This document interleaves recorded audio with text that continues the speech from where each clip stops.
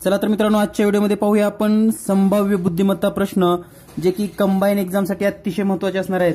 मित्रांनो, combine exam जवळ आलेली आहे आणि या जवळ आलेल्या स्पर्धा परीक्षेसाठी आपण दररोज 5 ते 10 प्रश्नांचा सराव आणि संभाव्य प्रश्न जे की परीक्षेसाठी अतिशय महत्त्वाचे असणार आहेत अशा प्रश्नांचा सराव घेणार आहोत। आपण पाहत आहात जीनियस मॅथ चॅनल।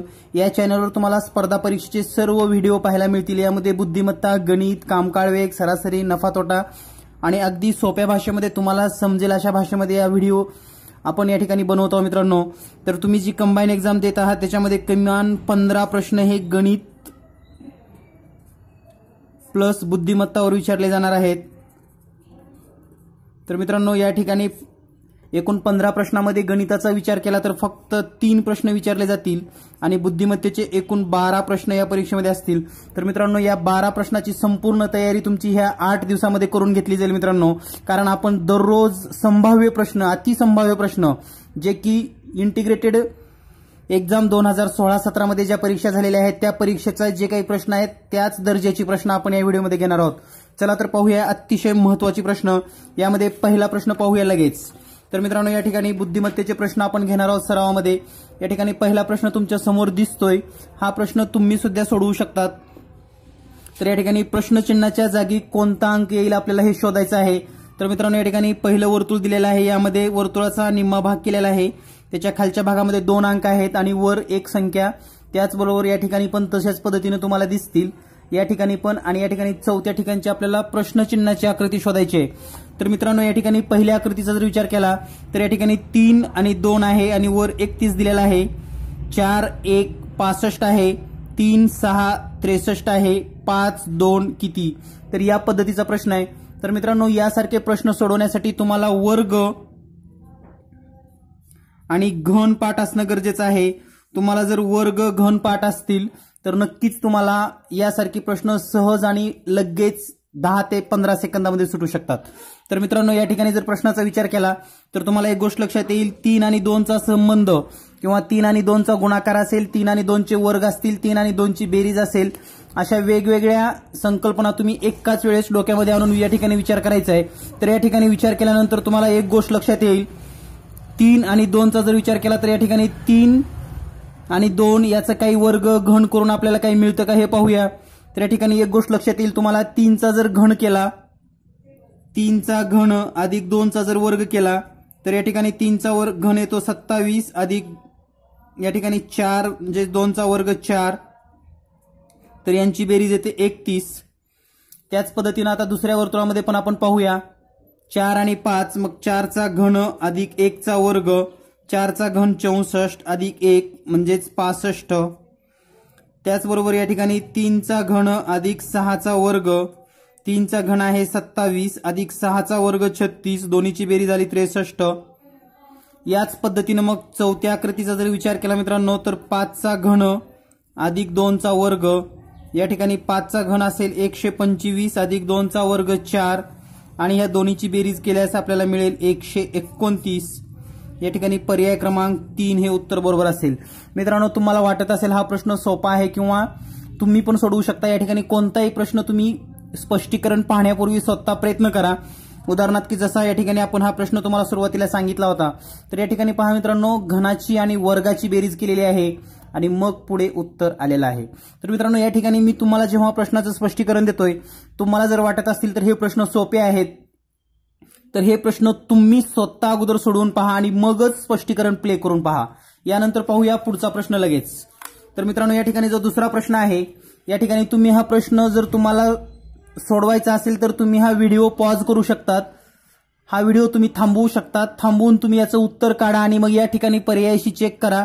तुम्हाला नक्कीच त्याचा पण सराव होईल, म्हणजे तुम्हाला सराव पण होईल आणि तुमचं स्पष्टीकरण बरोबर आले का चूक आले हे पण लगेच चेक करता येईल। तर या ठिकाणी प्रश्न तुम्ही सोडवू शकतात प्लीज पॉज करून। यानंतर पाहूया याचं स्पष्टीकरण।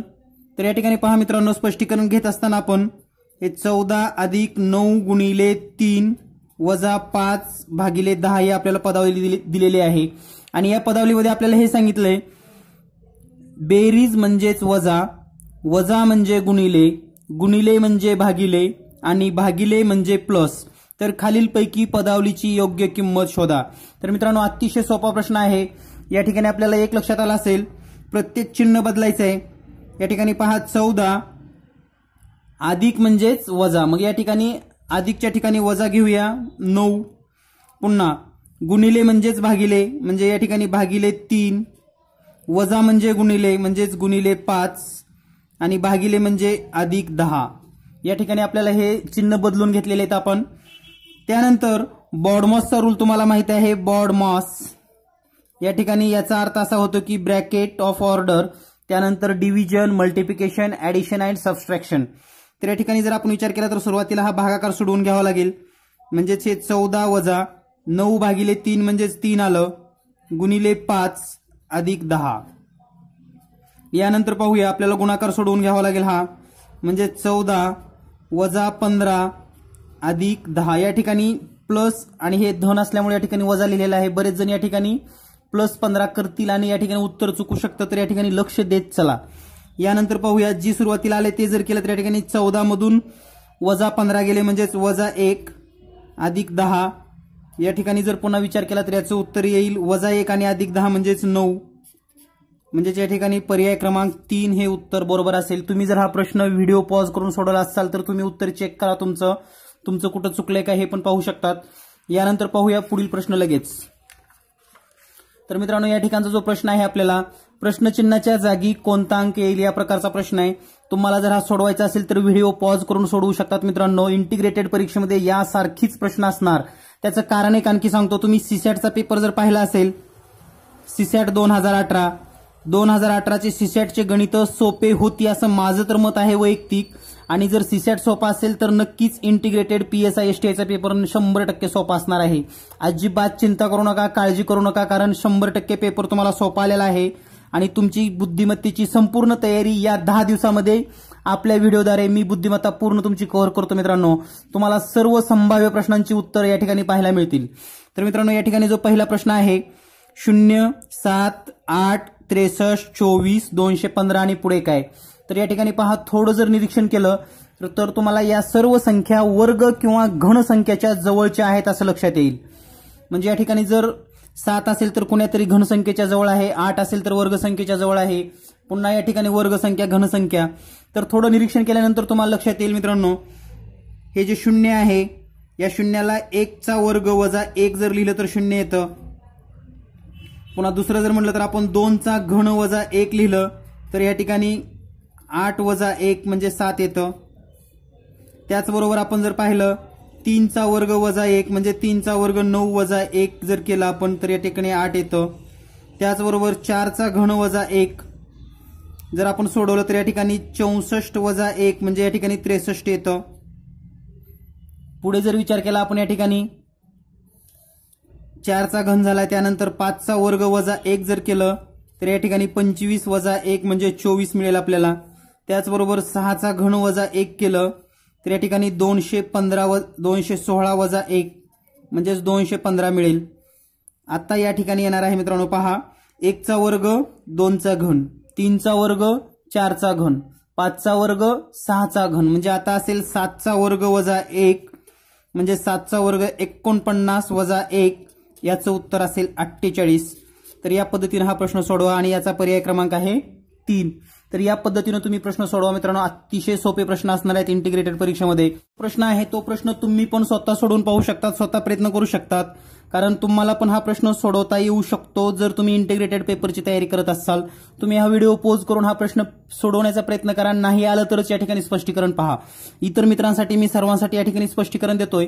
तर मित्रांनो या ठिकाणी प्रश्न सोडवत असताना पहा, 2, 3, 3 सेंटरला 20 दिलंय, 5, 2, 4 मध्ये 46 आहे, 8, 0, 4 मध्ये 84 आहे, 9, 2, 3 प्रश्नचिन्हाच्या ठिकाणी काय. तर या ठिकाणी सहसंबंध लावत असताना ह्या 3 अंकाचा गुणाकार असेल, 3 अंकाची बेरीज असेल, असा सहसंबंध लावूया. या आकृत्यामध्ये कोणता सहसंबंध आहे या ठिकाणी मी सांगतोय मित्रांनो. तर याचं स्पष्टीकरण देत असताना एक गोष्ट लक्षात येईल, हे 2 आणि 3 चा जर विचार केला तर ही संख्या तयार होते 23. या 23 मधून ह्या 2 आणि 3 चा गुणाकार करा, वजा 2 गुणिले 3 आणि अधिक हा खालचा अंक घेऊया. तर या ठिकाणी तुम्हाला लक्षात येईल 23 वजा 6 अधिक 3, हे जर आपण सोडवलं तर तुम्हाला मिळेल 20 आणि हा 20 अंक मध्यभागी आहे. याच पद्धतीने दुसऱ्या आकृतीचं पण पाहूया. 5 आणि 2 या ठिकाणी 52 होतं. 52 वजा कंसामध्ये ह्यांचाच गुणाकार करूया. 5 गुणिले 2 अधिक 4 हे जर सोडवलं तर हे 52 वजा 10 अधिक 4. तर 52 मधून 10 गेले 42 आणि हे 4 46. तर या पद्धतीने या ठिकाणी मध्यभागी 46 आलेला आहे. त्याच पद्धतीने पुढचं पाहूया. 80 वजा 8 गुणिले 0 अधिक 4 म्हणजेच 80 वजा 0 अधिक 4 या ठिकाणी उत्तर मिळेल तुम्हाला 84. तर या ठिकाणी 84 आलेला आहे. त्याच पद्धतीने पाहूया आता 92 वजा 9 गुणिले 2 अधिक 3 या ठिकाणी जर विचार केला तर 92 वजा 18 अधिक 3 हे जर केलं तर 92 मधून 18 गेले 74 राहतील. अधिक 3 जर केलं तर या ठिकाणी 77 उत्तर येईल. म्हणजेच पर्याय क्रमांक 3 हे उत्तर बरोबर असणार आहे. यानंतर पाहूया शेवटचा प्रश्न आणि अतिशय महत्त्वाचा प्रश्न. तर मित्रांनो या ठिकाणी आपल्याला 2-3 सेंटेन्स दिले जातात आणि त्या सेंटेन्स बद्दल काही संख्या दिलेल्या असतात. हा प्रश्न व्हिडिओ पोज करून तुम्ही पण सोडवू शकतात, परंतु संपूर्ण मित्रासाठी मी हा प्रश्न सोडवून देतोय. हा प्रश्न तुम्हाला पण सोडवता येतो मित्रांनो. तुम्ही सोडवा, सराव करा, कारण या व्हिडिओवर या चॅनलवर तुम्हाला सरावासाठी या 10 दिवसामध्ये तुमची बुद्धिमत्ता 100% परफेक्ट केली जाईल. फक्त चॅनलच्या सोबत राहा. तुम्हाला नक्कीच दररोज 1 ते 2 नवीन व्हिडिओ तुम्हाला बुद्धिमत्तेचे येतील, जे की 2016-17 इंटिग्रेटेड परीक्षेमध्ये जसे प्रश्न होते त्याच्यासारखीच दर्जेदार प्रश्न आपण या ठिकाणी सराव करून घेणार आहोत. तर या प्रश्नाचं स्पष्टीकरण तुम्हाला सोडवता येतं मित्रांनो.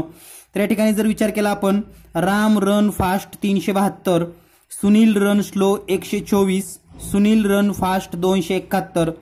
तर आपल्याला शोधायचं आहे राम रन स्लोली. यासाठी कोणतं अंकाचा गट असेल.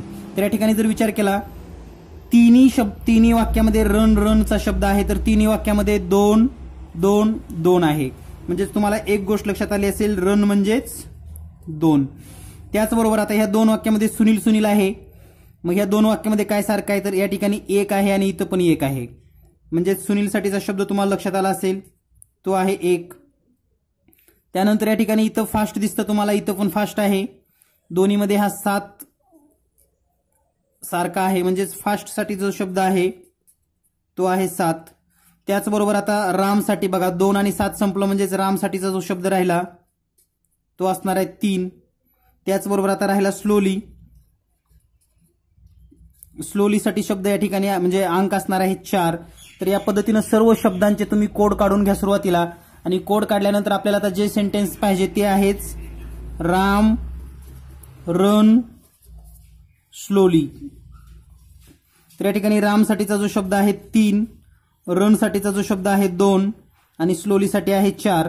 तर या ठिकाणी 324 आलेला आहे. हेच असतील असं काही नाही, मागं पुढे पण करून असू शकतं, पण 3 2 4 असलं पाहिजे.